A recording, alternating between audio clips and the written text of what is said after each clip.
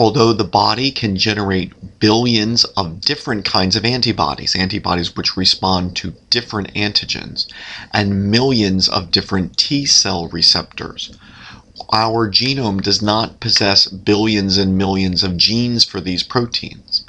Instead, the genes for antibodies and T cell receptors have a number of small blocks which code for the pieces of antibodies and T cell receptors.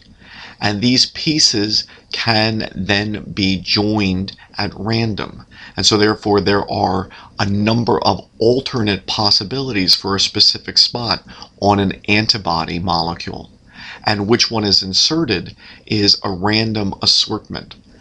And so because there are so many different gene sections, this produces enormous possible combinations if these different sections are joined in different ways.